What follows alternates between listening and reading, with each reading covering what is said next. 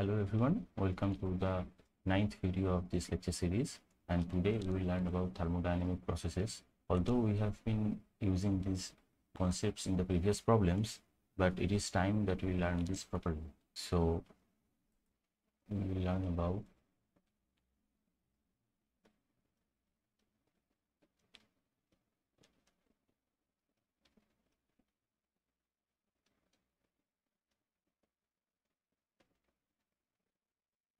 thermodynamic processes,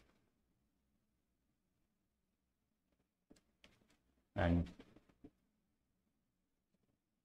we will also learn about different use of the first law of thermodynamics.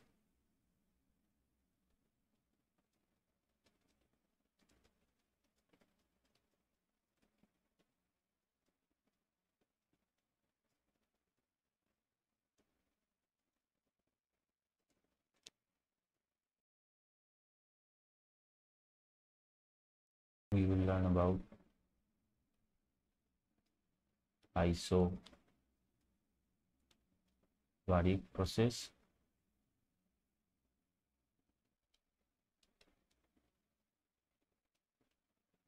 isoporic process,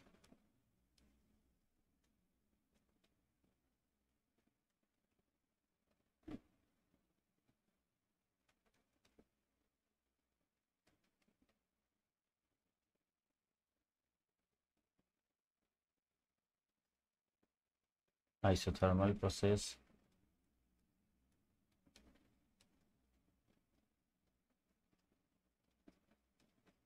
and adiabatic process.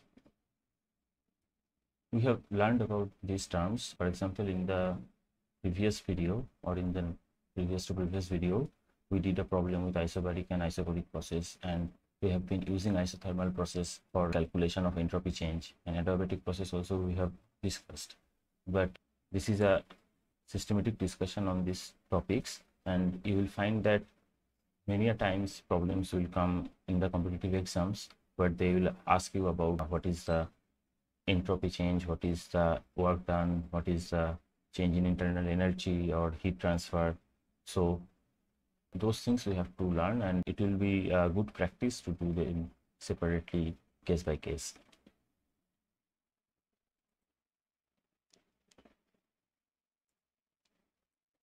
So we will learn about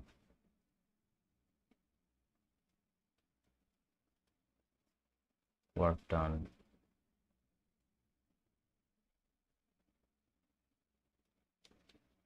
change in internal energy, that is U,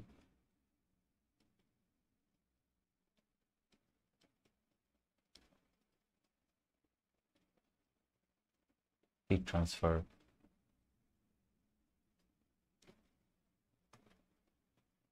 Q, those things, and these all will be connected to the use of first law of thermodynamics for this kind of processes. So let us begin with an isobaric process.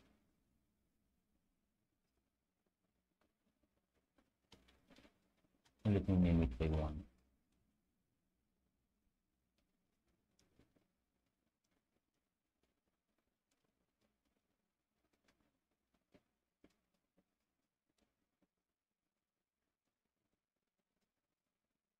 So what is an isobaric process? It is a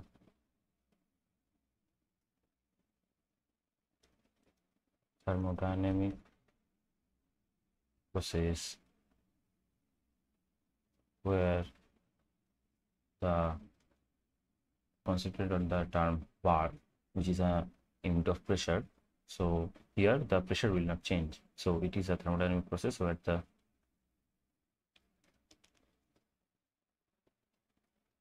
pressure of the system remains constant. So pressure remain constant.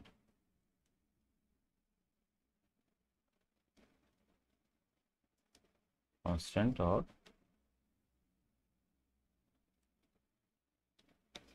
delta P is 0. So now let us see how this process will look in a PV diagram.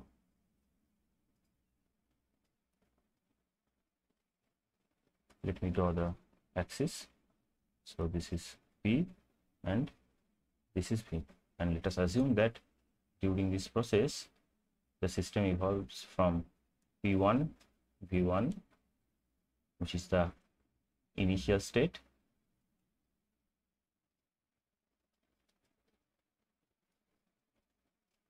to P2 V2, which is the final state.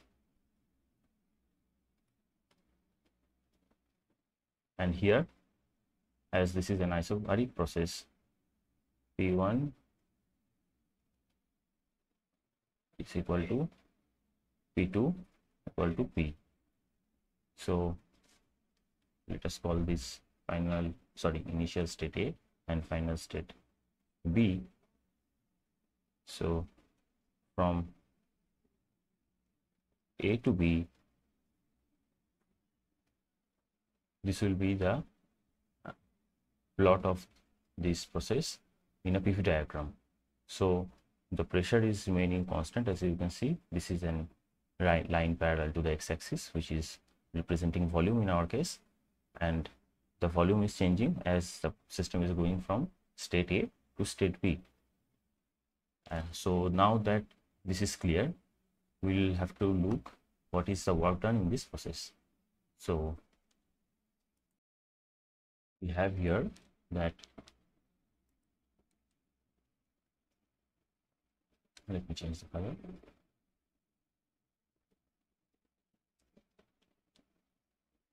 Work done is given by, let us say,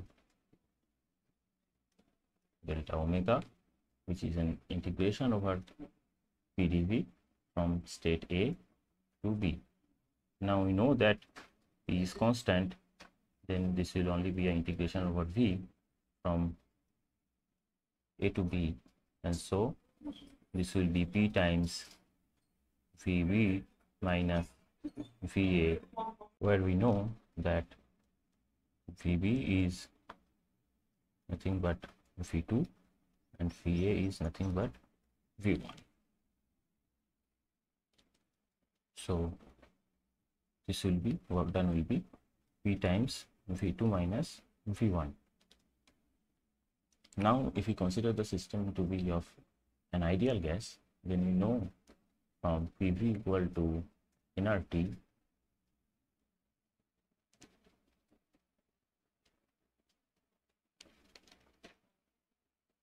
ideal gas. So for PV equal to nRT, we know that P V2 will be given as ANR T2 and P V1 will be given as ANR T1. So what is this T2 and T1? These are the temperature of the system at final state, and T1 is the temperature of the system at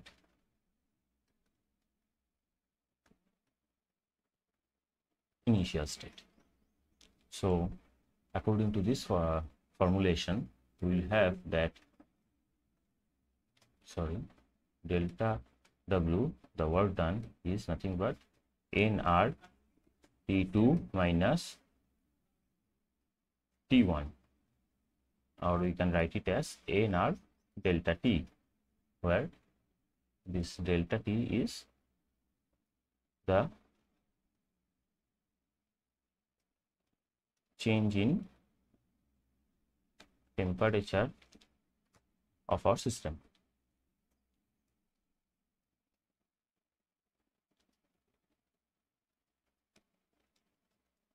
Now we need to look at what will be the heat exchange.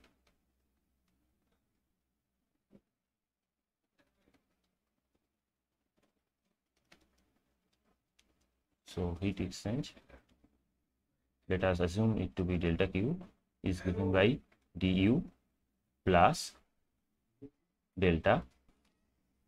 Now what will be the du in our case? This will be nothing but Cv delta T times n. N is the number of moles in this case. So we have learned these things in the first two lectures, and we have delta omega as nr delta T. So we can write this here as n Cv delta T plus nr delta T, and this will be, we can take in common, delta T common, Cv plus R, and finally we can write that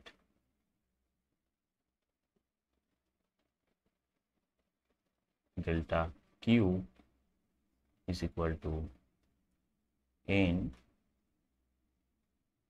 Cp dt. Now this result is kind of expected because we are proving the system at constant pressure, and at constant pressure the change in heat, which is the heat exchange, is given by the molar specific heat at constant pressure times the change in temperature. And since there are n number of moles of gas, then that's why this formula stands. And we have used this formula in previous problem.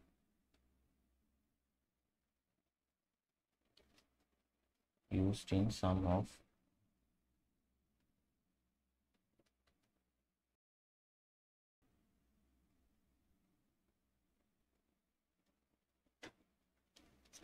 problems.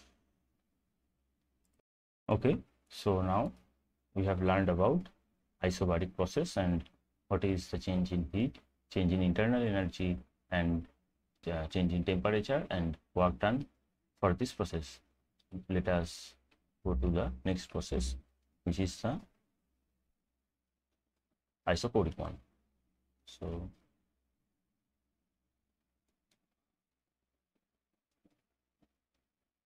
number 2 is an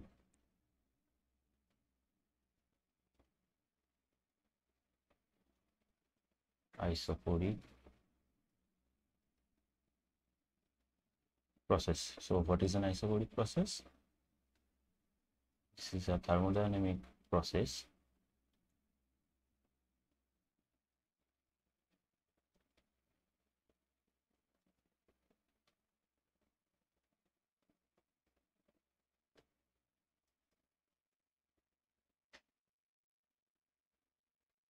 where the volume of the system remains constant. So here we have the volume to be constant. So we have V constant or dV equal to 0. So how will this process look in a PV diagram? Let us do that again.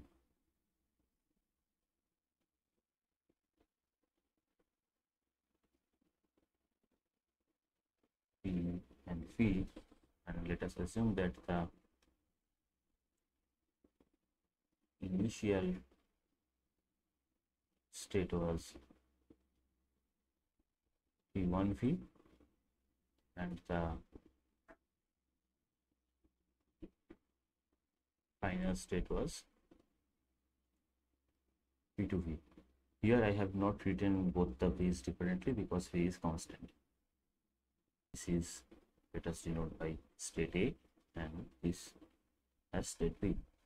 So in the PV diagram, this will be a vertical line from A to B. This will be the detection when P2 is greater than P1. So this is how a isoporic process will look. So now let us calculate the work done.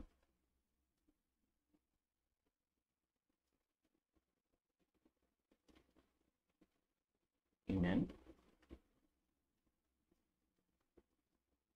isoporic process. So this will be again nothing but given by the formula delta omega is equal to integration over PdV from state A to B. And now we know here for isoporic process dV is 0. Then the work done will also be 0. So this is one interesting result.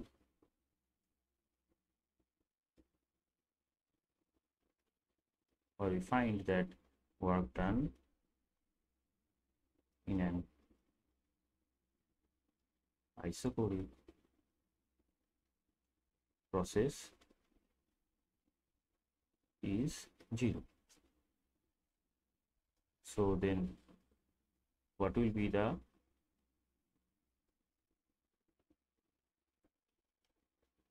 change in internal energy?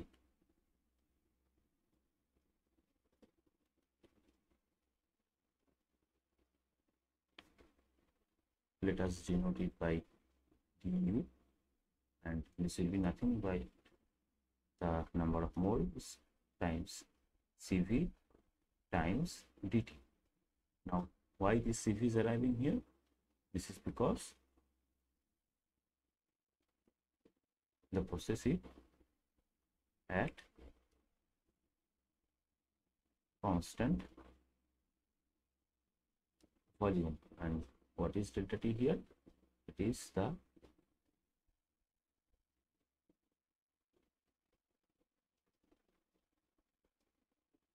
temperature change.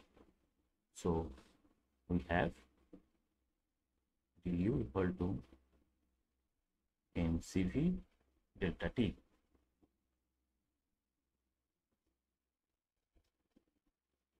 And I forgot to tell, n is the number of moles. So now you will calculate the change in heat or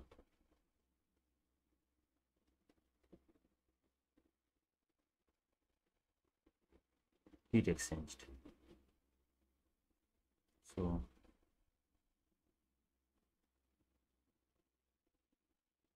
that will be from the first law of thermodynamics. We know that dq is equal to du plus the work done we have defined, and we have found here that is 0. So here our heat exchange will also be mCv times delta T. So that is an isoporic process. So far we have learned about an isoporic and isobaric process, and now we will look at isothermal process. Okay, so now we will learn about number 3, which is an isothermal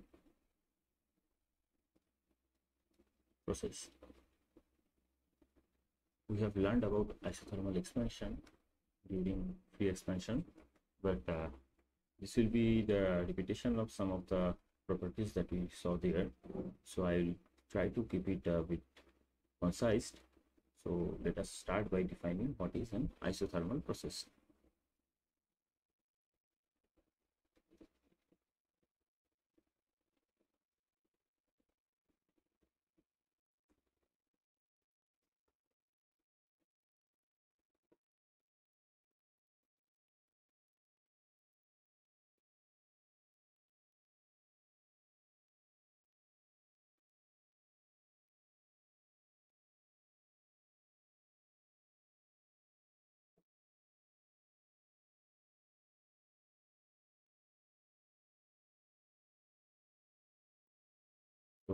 This is a thermodynamic process where the temperature of the system remains constant.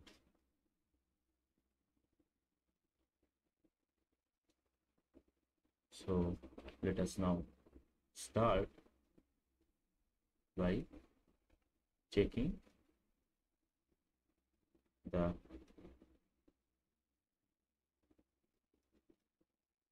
change in internal energy.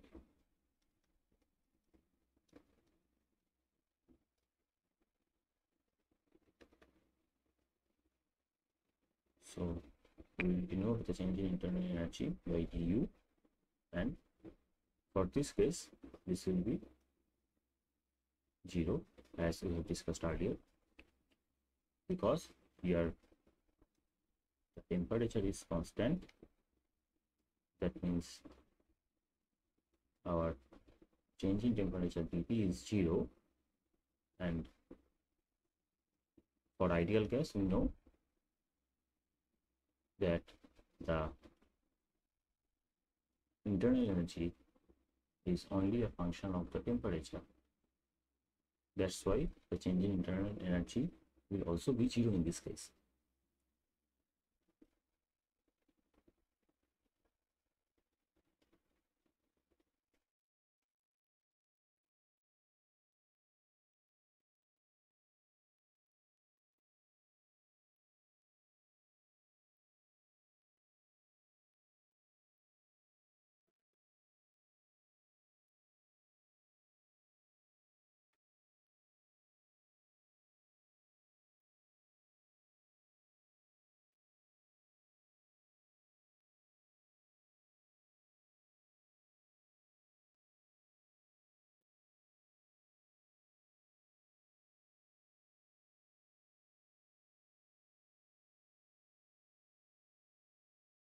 So that is why dU will be 0. Now let us look at what done. So let us denote it by delta W, which will be an integration from A to B PdV. For this case, let us assume that the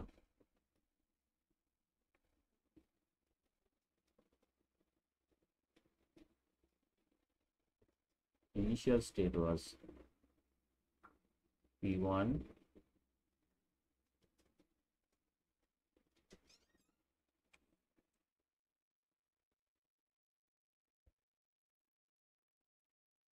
P1 and T, and the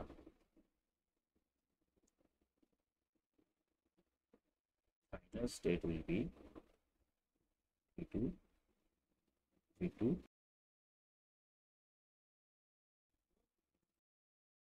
So here let us denote this as state A and this as state B, and as you can see the temperature has not changed. Now, so what will be the PV diagram?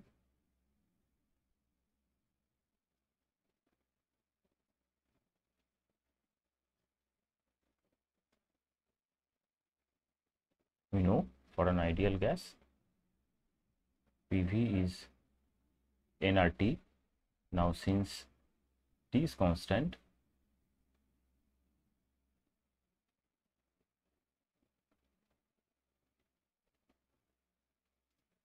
we have that PV is also constant, and PV equal to constant will be plotted like this in a PV diagram. So now let us continue with our calculation of work done. So delta W is from state A to state B, P dV, and from the ideal gas equation we can write that P is nothing but nRT over V. So this integration will reduce A to B nRT dV over V, and after the integration we will simply obtain delta W is nRT ln V2 over V1. So let me the box around this answer.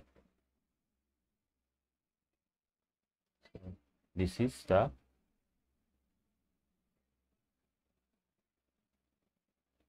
work done. Now we look into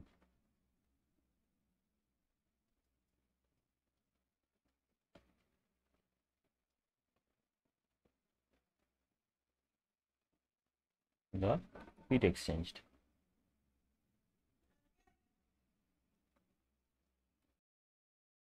We know from the first law of thermodynamics that delta Q is nothing but du plus delta W, and since du is 0 in our case, we will obtain that delta Q is also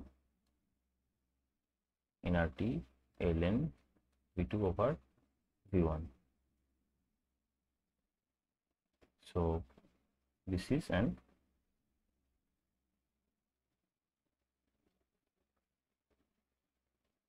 isothermal process. So isothermal is done, and next we'll do the adiabatic process.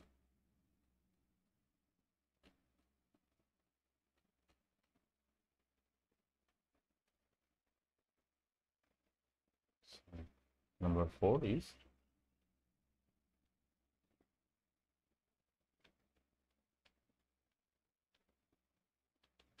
adiabatic process. So what is an adiabatic process? This is when there is no heat exchanged between the system and the surroundings.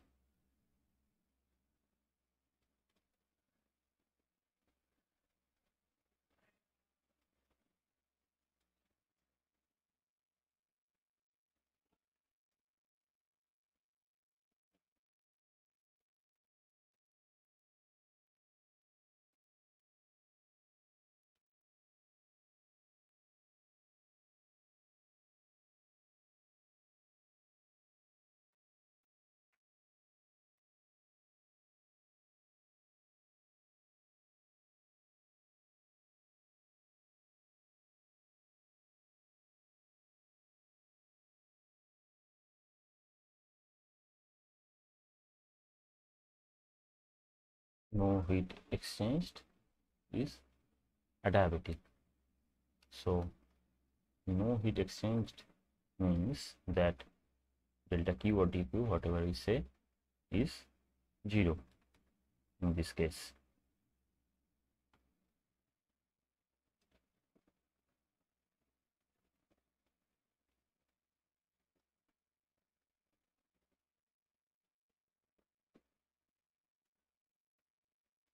So this implies that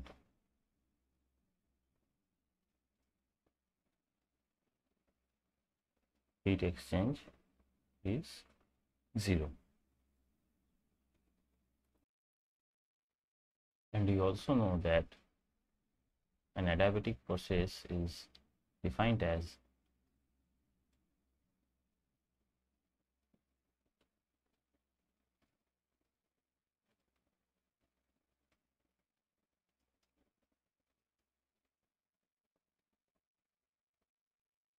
P v to the power gamma is constant.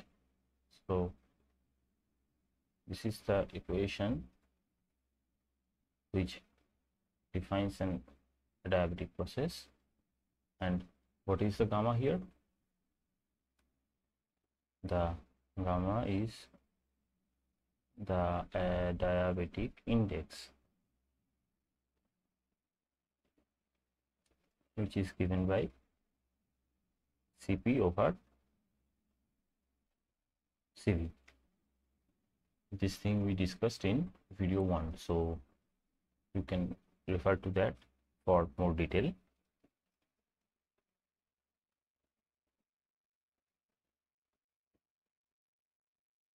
Lecture 1. Okay.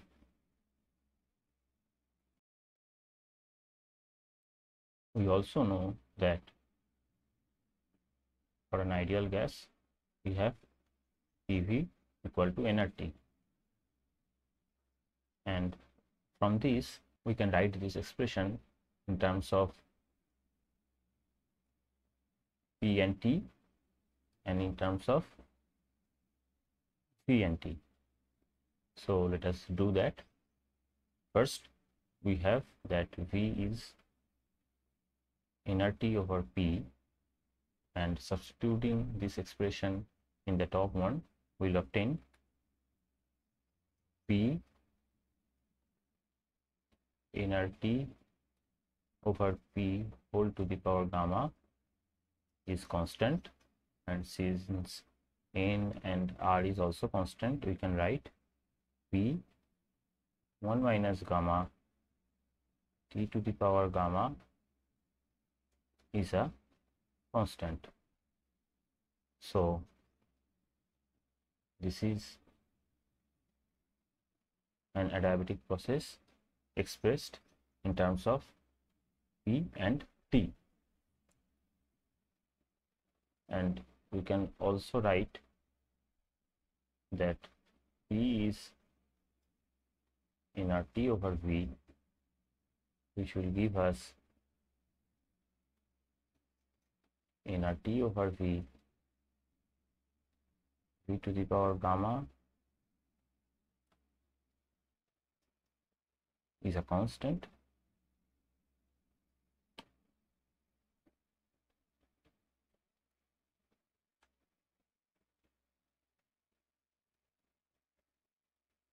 and similarly this will be T V to the power gamma minus 1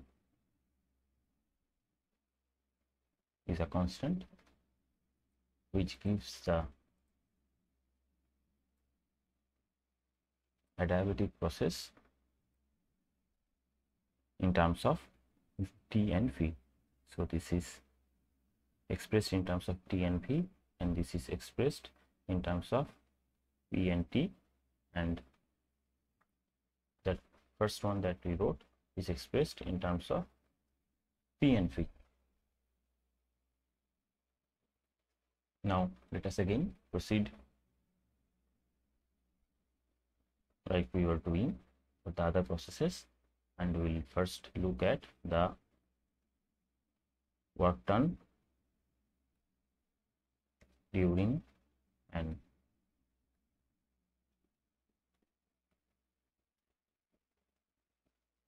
adiabatic process. So again, in this case also, the work done will be given by delta W, where the integration will go from A to B, P dV, and let us define for this case also the initial and final states.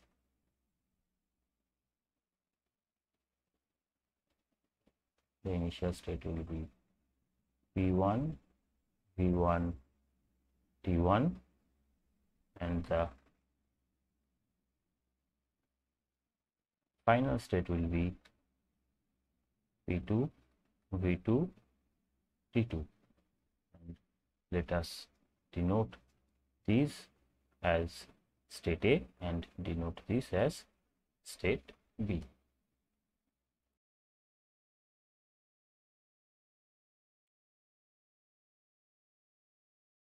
Here we know that P to the power gamma is a constant, and let us denote the constant by K. So we can write that P is K times V to the power minus gamma, and we also have that for the initial state, which is denoted by state A, we will have P1 V1 to the power gamma is equal to K, and this will also be equal to this product in the final state, which will be given as P2 V2 to the power gamma. So let me put a box around this equation, and this will be used later. Now here the work done is given as integration from a to b. P can be written from here, k times v to the power minus gamma dv, and this integration will give k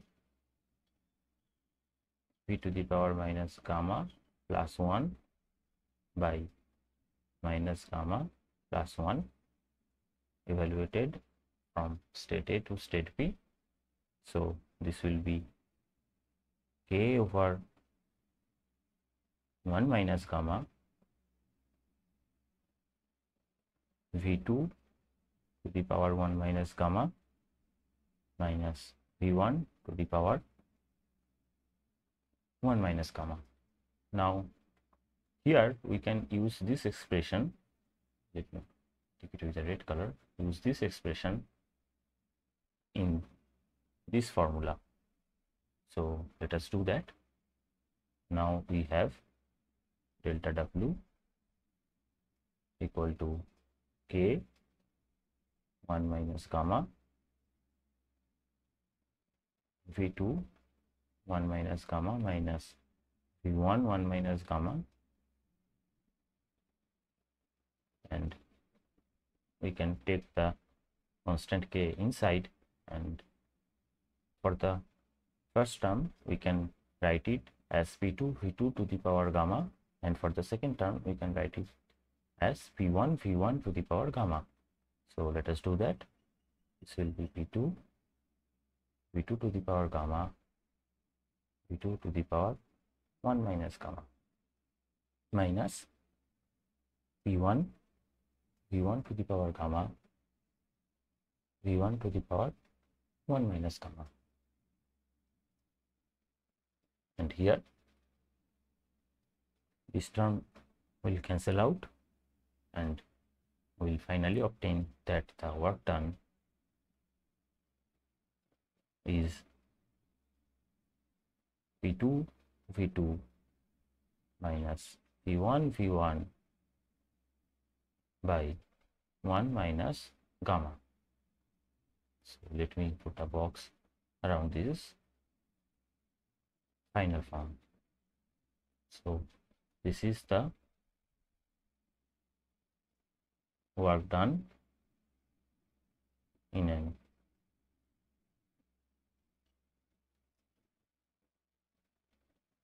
adiabatic process. Now we can further simplify it and write it in terms of temperature. We can use the fact that PV is inert for an ideal gas.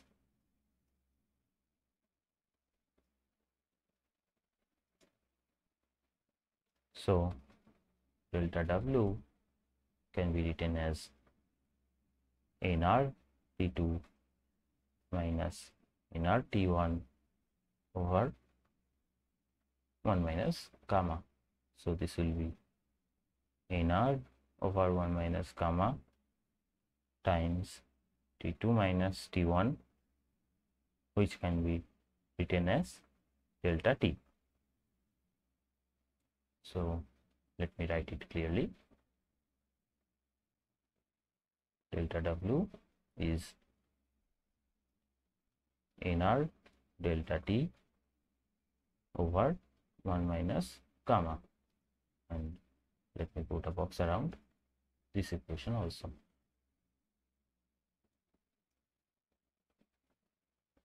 So both these will give the work done for an adiabatic process. Now we have looked at the work done, and now we know that heat exchange is 0. So heat exchange, delta Q is 0, because that is the definition of an adiabatic process. So to calculate the change in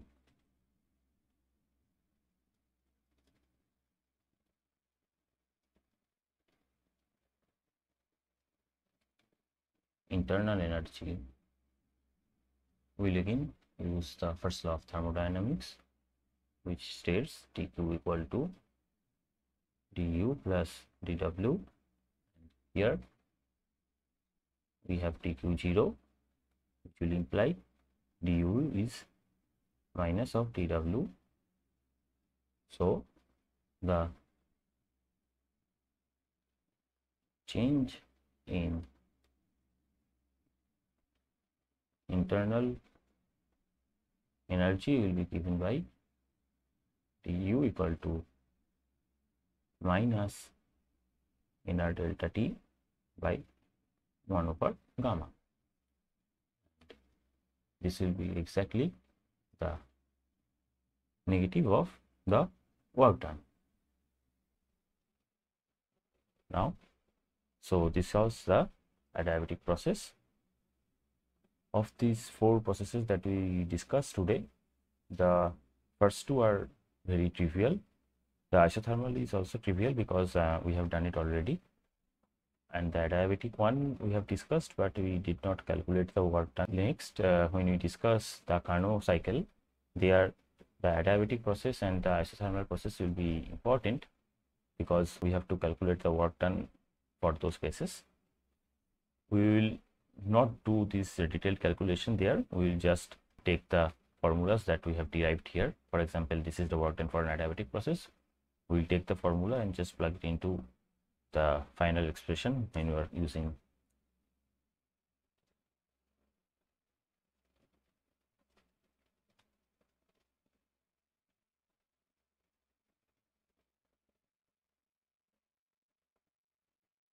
for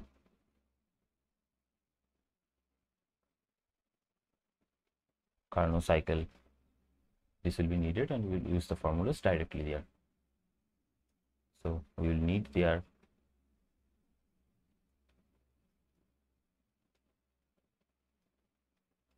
adiabatic and the isothermal process. So this will be done maybe in the next video, because in the next video I want to discuss some problems first. Okay, so this is done. Oh, I forgot to draw the PV diagram for adiabatic process. So let me quickly do that. So the y-axis is P, the x-axis is V, and the diagram can be drawn by this equation. PV to the power gamma is K, where K is an constant. So this will again be a curve like this, and the slope at different point that will be dependent on the value of gamma. So this curve is dependent